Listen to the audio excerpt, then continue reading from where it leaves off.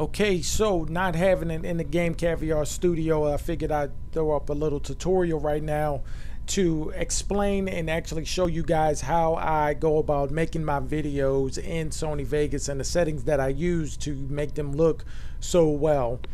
I go through here and I go use the brightness and contrast, color corrector secondary, what was that, Sony HSL, and some other things, and I put the box on here so you can see the settings for a little while.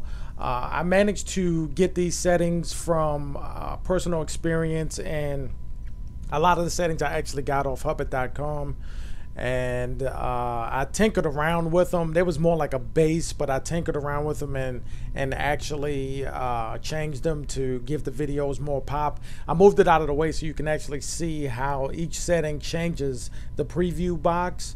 This is just what I use. Now you guys can do whatever you want.